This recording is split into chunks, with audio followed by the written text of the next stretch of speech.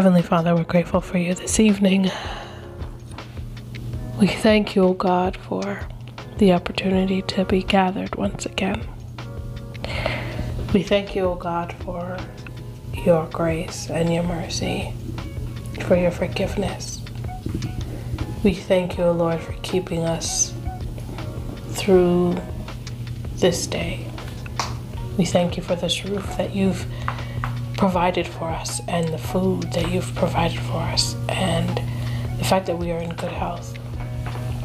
We thank you, Lord, that we are not alone and that we can call upon you at any day and time, and Lord, you will hear our prayer. Father God, I thank you for the correction and the convictions thus far. I thank you for the revelations, O God, for opening our eyes through Scripture, and for allowing us to be even more bold to others and with our faith, as well as with the things that we know that are wrong, and using the Scripture to help others to then see the truth. I thank you for showing us what love truly is. Love means long-suffering and sacrifice. Love is not contractual, and love is hard work. I pray, O Father God, that we will be able to love others the way that you have loved us, the way you have instructed us to love others as we love ourselves.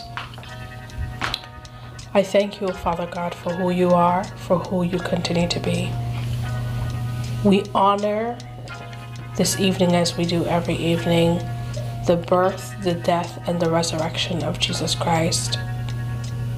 We acknowledge that he is our Savior, that he came on this earth only to die for our sins, so that we would be royal priesthoods, that we would be able to be heirs to the kingdom of God. I thank you for the Holy Spirit that was left behind for us. And I thank you, O Father God, that Jesus Christ is the mediator, seated on your right hand, interceding on our behalf. Tonight we pray for those who have yet to surrender their hearts, who don't believe that there is a point in serving you, but at the same time they are battling mentally with all the nonsense and distractions and the chaos of this world.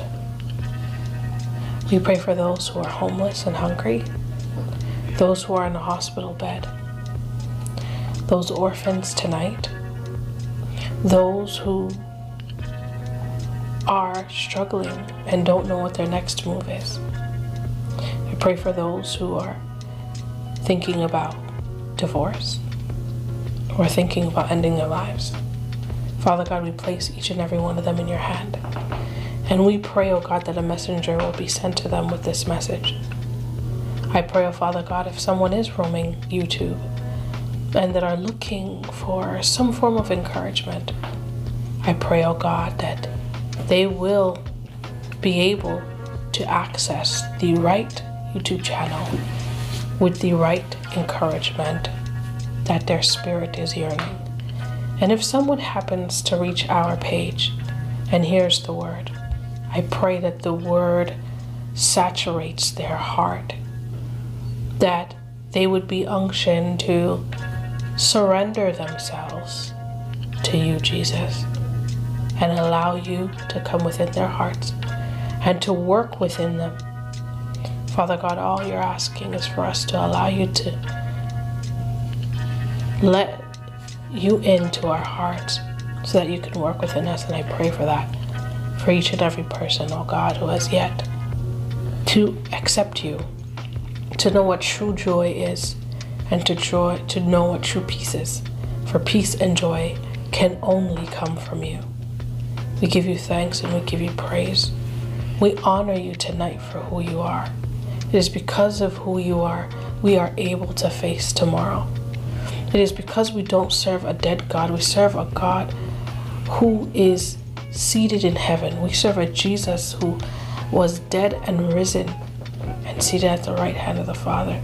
We acknowledge the Holy Spirit that goes forward and that is able to give us that gift of discernment, open our eyes to see things that we weren't able to see before.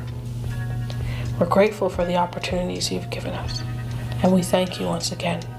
Thank you for the healing power. Thank you for healing our minds and for transforming us, oh God. Thank you for allowing us to have a mouthpiece and the ability to learn and to hear your word. We honor you, we thank you, we praise your name, we lift your name on high, we exalt you. In Jesus' name we pray, amen. Amen. 2 Kings chapter 8. Years before, Elisha had told the woman whose son he had brought to life, "Leave here and go, you and your family, and live someplace else. God has ordered a famine in the land. It will last for 7 years." The woman did what the holy man told her and left. She and her family lived as aliens in the country of Philistia for 7 years. Then when the 7 years were up, the woman and her family came back. She went directly to the king and asked for her home and farm. The king was talking with Gehazi, servant to the holy man, saying, "Tell me some stories of the great things Elisha did." It so happened that as he was telling the king the story of the dead person brought back to life, the woman whose son was brought back to life showed up asking for her home and farm. Gehazi said, "My master, the king, this is the woman, and this is her son whom Elisha brought back to life." The king wanted to know all about it, and so she told him the story. The king assigned an officer to take care of her, saying, "Make sure she gets everything back that's hers, plus all profits from the farm from the time she left until now." Elisha traveled to Damascus. Ben-Hadad, king of Aram, was sick at the time. He was told, "The holy man is in town." The king ordered Hazael, "Take a gift with you and go meet the holy man. Ask God through him, am I going to recover from this sickness?" Hazael went and met with Elisha. He brought with him every choice thing he could think of from Damascus, 40 camel loads of items. When he arrived, he stood before Elisha and said, "Your son Ben-Hadad, king of Aram, sent me here to ask you, am I going to recover from this sickness?" Elisha answered, "Go and tell him, don't worry, you'll live. The fact is, though, God showed me that he's doomed to die." Elisha then stared hard at Hazael, reading his heart. Hazael felt exposed and dropped his eyes. Then the holy man wept. Hazael said, "Why does my master weep?" "Because," said Elisha, "I know what you're going to do to the children of Israel. Burn down their forts, murder their youths, smash their babies, rip open their pregnant women." Hazael said, "Am I a mongrel dog that I do such a horrible thing?" "God showed me," said Elisha, "and you'll be king of Aram." Hazael left Elisha and returned to his master, who asked, "So what did Elisha tell you?" "He told me, don't worry, you'll live." But the very next day, someone took a heavy quilt, soaked it in water, covered the king's face, and suffocated him. Now Hazael was king. In the 5th year of the reign of Joram, son of Ahab, king of Israel, Jehoram, son of Jehoshaphat, king of Judah, became king. He was 32 years old when he began his rule, and he was king for 8 years in Jerusalem. He copied the way of life of the kings of Israel, marrying into the Ahab family and continuing the Ahab line of sin. From God's point of view, an evil man living an evil life. But despite that, because of his servant David, God was not ready to destroy Judah. He had, after all, promised to keep a lamp burning through David's descendants. During Jehoram's reign, Edom revolted against Judah's rule and set up their own king. Jehoram responded by taking his army of chariots to Zair. Edom surrounded him, but in the middle of the night, he and his charioteers broke through the lines and hit Edom hard, but his infantry deserted him. Edom continued in revolt against Judah right up to the present. Even little Libnah, revolted at the time. The rest of the life and times of Jehoram, the record of his rule, is written in the Chronicles of the Kings of Judah. Jehoram died and was buried in the family grave in the city of David. His son Ahaziah succeeded him as king. In the 12th year of the reign of Joram, son of Ahab, king of Israel, Ahaziah, son of Jehoram, king of Judah, began his reign. Ahaziah was 22 years old when he became king. He ruled only a year in Jerusalem. His mother was Athaliah, granddaughter of Omri, king of Israel. He lived and ruled just like the Ahab family had done, continuing the same evil in God's sight line of sin, related by both marriage and sin to the Ahab clan. He joined Joram, son of Ahab, king of Israel, in a war against Hazael, king of Aram, at Ramoth Gilead. The archers wounded Joram. Joram pulled back to Jezreel to convalesce from the injuries he had received in the fight with Hazael. Ahaziah, son of Jehoram, king of Judah, paid a visit to Joram, son of Ahab, on his sickbed in Jezreel. 2 Kings chapter 9. One day Elisha the prophet ordered a member of the guild of prophets, "Get yourself ready, take a flask of oil, and go to Ramoth Gilead. Look for Jehu, son of Jehoshaphat, son of Nimshi. When you find him, get him away from his companions and take him to a back room. Take your flask of oil and pour it over his head and say, 'God's word, I anoint you king over Israel.' Then open the door and get out of there as fast as you can. Don't wait around." The young prophet went to Ramoth Gilead. On arrival, he found the army officers all sitting around. He said, "I have a matter of business with you, officer." Jehu said, "Which one of us?" "With you, officer." He got up and went inside the building. The young prophet poured the oil on his head and said, "God's word, the God of Israel, I've anointed you to be king over the people of God over Israel. Your assignment is to attack the regime of Ahab, your master. I am avenging the massacre of my servants, the prophets. Yes, the Jezebel massacre of all the prophets of God. The entire line of Ahab is doomed.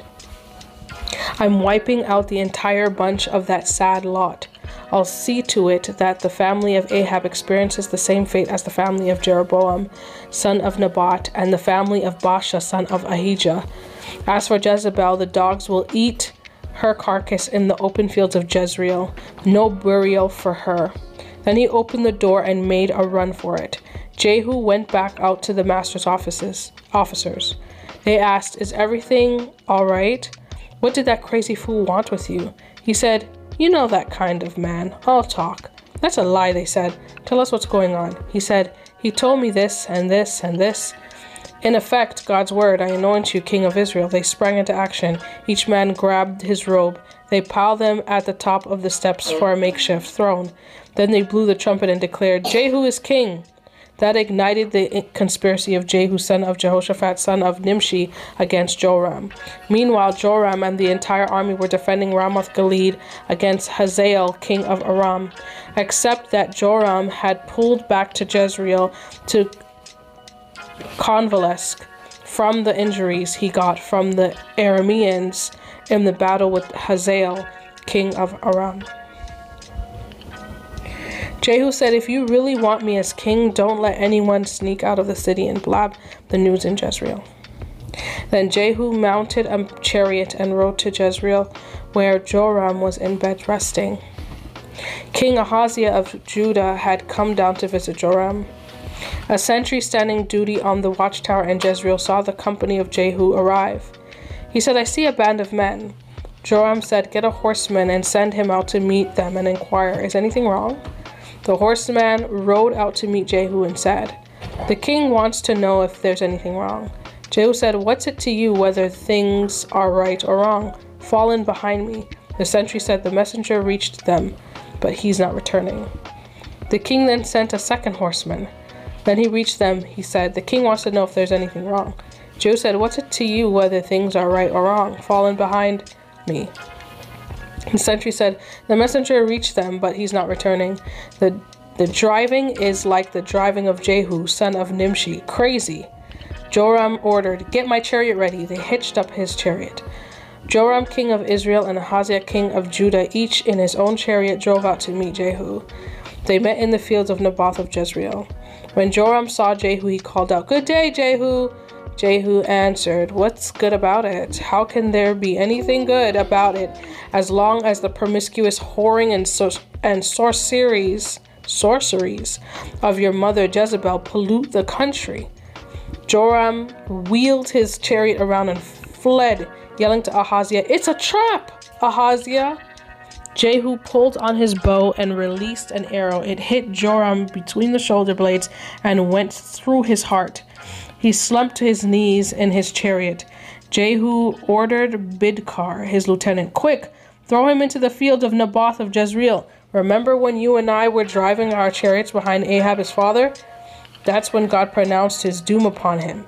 As surely as I saw the blood of murdered Naboth and his sons yesterday, you'll pay for it on this exact piece of ground. God's word. So take him and throw him out in the field. God's instructions carried out to the letter.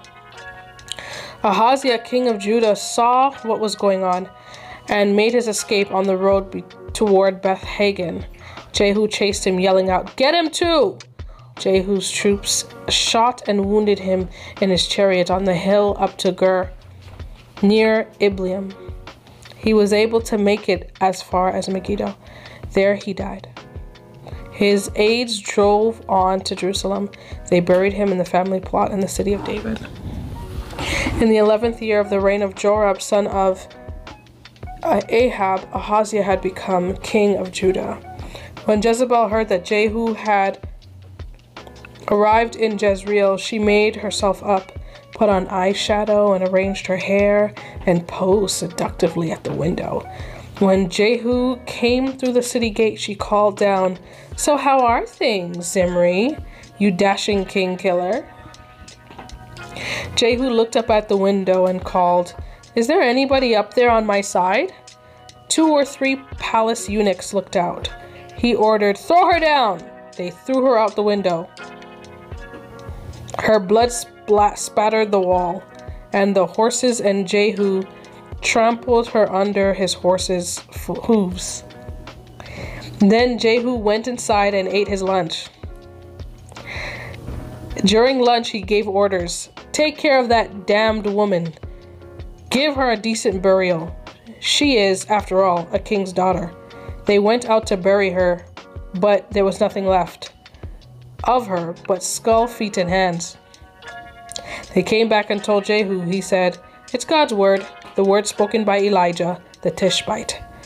In the field of Jezreel, dogs will eat Jezebel. The body of Jezebel will be like dog droppings on the ground in Jezreel. Old friends and lovers will say, I wonder, is this Jezebel? 2 Kings chapter 10. Ahab had 70 sons, still living in Samaria. Jehu wrote letters addressed to the officers of Jezreel, the city elders, and those in charge of Ahab's sons, and posted them to Samaria. The letters read, this letter is fair warning. You're in charge of your master's children, chariots, horses, fortifications, and weapons. Pick the best and most capable of your master's sons and put him on the throne. Prepare to fight for your master's position. They were absolutely terrified at the letter. They said, 2 kings have already been wiped out by him. What hope do we have? So they sent the warden of the palace, the mayor of the city, the elders and the guardians to Jehu with this message. We are your servants. Whatever you say, we'll do. We're not making anyone king here. You're in charge. Do what you think is best. Then Jehu wrote a second letter. If you're on my side and are willing to follow my orders, here's what to do. Here's what you do. Decapitate the sons of your masters and bring the heads to me by this time tomorrow in Jezreel. The king's sons numbered 70. The leaders of the city had taken responsibility for them. When they got the letter, they took the king's sons and killed all 70. Then they put the heads in baskets and sent them to Jehu in Jezreel. A messenger reported to Jehu, they've delivered the heads of the king's sons. He said, stack them in 2 piles at the city gate until morning.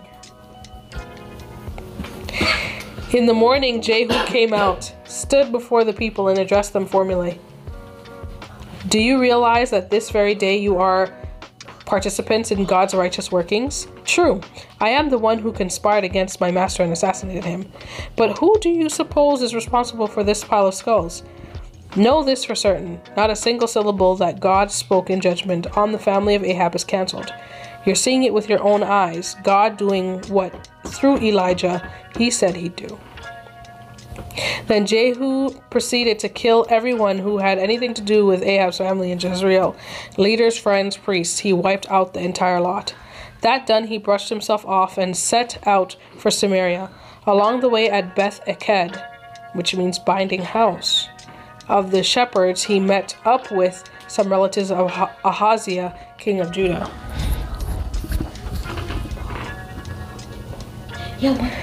Jehu said, "Who are you?" They said, "We're relatives of Ahaziah, and we've come down to a reunion of the royal family." "Grab them," ordered Jehu. They were taken and then massacred at the well of Beth Eked. 42 of them, no survivors. He went on from there and came upon Jehonadab, the Rechabite, who was on his way to meet him. Greeting him, he said, "Are we together and of one mind in this?" Jehonadab said, "We are. Count on me." "Then give me your hand," said Jehu. They shook hands on it, and Jehonadab stepped up into the chariot with Jehu. "Come along with me," said Jehu, "and witness my zeal for God." Together they proceeded in the chariot. When they arrived in Samaria, Jehu massacred everyone left in Samaria who was in any way connected with Ahab, a mass execution just as God had told Elijah.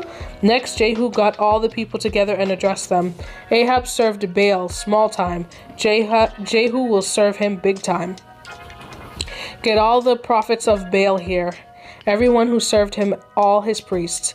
Get everyone here, don't leave anyone out. I have a great sacrifice to offer Baal. If you don't show up, you won't live to tell about it. Jehu was lying, of course. He planned to destroy all the worshippers of Baal. Jehu ordered, make preparation for a whole convocation for Baal. They did and posted the date. Jehu then summoned everyone in Israel. They came in droves, every worshipper of Baal in the country. Nobody stayed home. They came and packed the temple of Baal to capacity. Jehu directed the keeper of the wardrobe, get robes for all the servants of Baal. He brought out their robes. Jehu and Jehonadab, the Rechabite, now entered the temple of Baal and said, double check and make sure that there are no worshippers of God in here. Only Baal worshippers are allowed. Then they launched the worship, making the sacrifices and burnt offerings. Meanwhile, Jehu had stationed 80 men outside with orders. Don't let a single person escape. If you do, it's your life or his life. When Jehu had finished with the sacrificial solemnities, he signaled to the officers and guards, enter and kill, no survivors, and the bloody slaughter began. The officers and guards threw the corpses outside and cleared the way to enter the inner shrine of Baal. They hauled out the sacred phallic stone from the temple of Baal and pulverized it. They smashed the Baal altars and tore down the Baal temple. It's been a public toilet ever since. And that's the story of Jehu's wasting of Baal in Israel.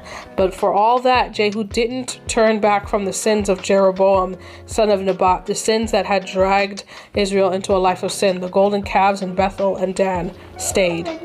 God commanded Jehu, you did well to do what I saw was best. You did what I ordered against the family of Ahab. As reward, your sons will occupy the throne of Israel for 4 generations. Even then, though, Jehu wasn't careful to walk in God's ways and honor the God of Israel from an undivided heart. He didn't turn back from the sins of Jeroboam, son of Nebat, who led Israel into a life of sin. It was about this time that God began to shrink Israel.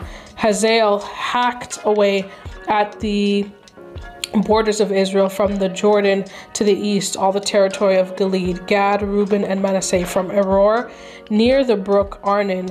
In effect, all Gilead and Bashan. The rest of the life and times of Jehu, his accomplishments and fame, are written in the chronicles of the kings of Israel. Jehu died and was buried in the family plot in Samaria. His son Jehoahaz was the next king. Jehu ruled Israel from Samaria for 28 years. Amen. Amen.